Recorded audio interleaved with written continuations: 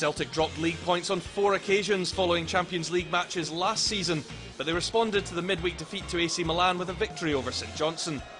Finnish striker Timo Pukki marked his first start with a goal after 11 minutes to make it 2 goals in 2 league matches since his deadline day move from Schalke. Charlie Mulgrew has impressed for club and country lately in a defensive midfield role, and he got Celtic's second 15 minutes later with his second goal of the campaign.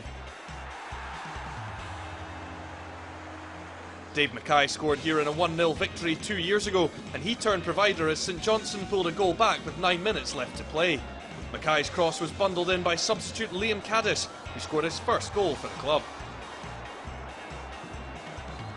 Despite dominating, Celtic failed to kill the game off and were almost punished. Gary McDonald's header was flicked on by Stevie May, only for the striker to be denied by the post. Fraser Forster then saved from Mackay as Celtic held on to move level with Inverness at the top of the Premiership. Terry Butcher's side suffered their first defeat of the season, falling to a single goal at Pittodrie.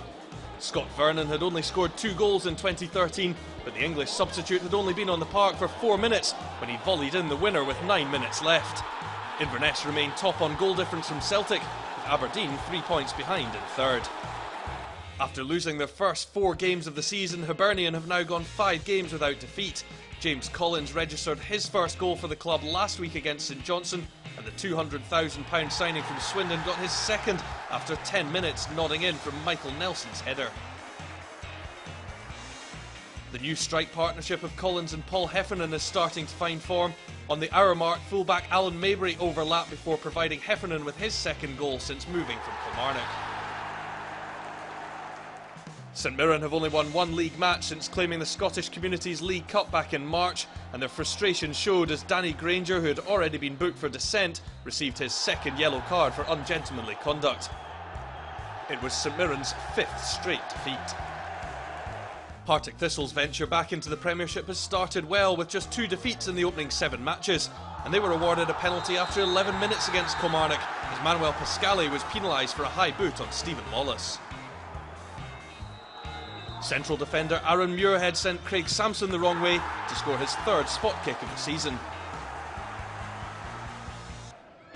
Kilmarnock were on a run of 4 straight defeats in all competitions, but scored the equaliser 3 minutes into the second half as Sean Closey's cross was headed in by Chris Boyd.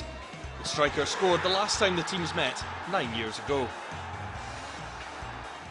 Hearts are still playing catch-up due to their 15-point penalty for going into administration, but took the lead in Dingwall's 18-year-old striker Callum Patterson turned in Kevin McHattie's cross as Ross County conceded their 14th goal in 7 games. They left it late, but Ross County's comeback was spectacular.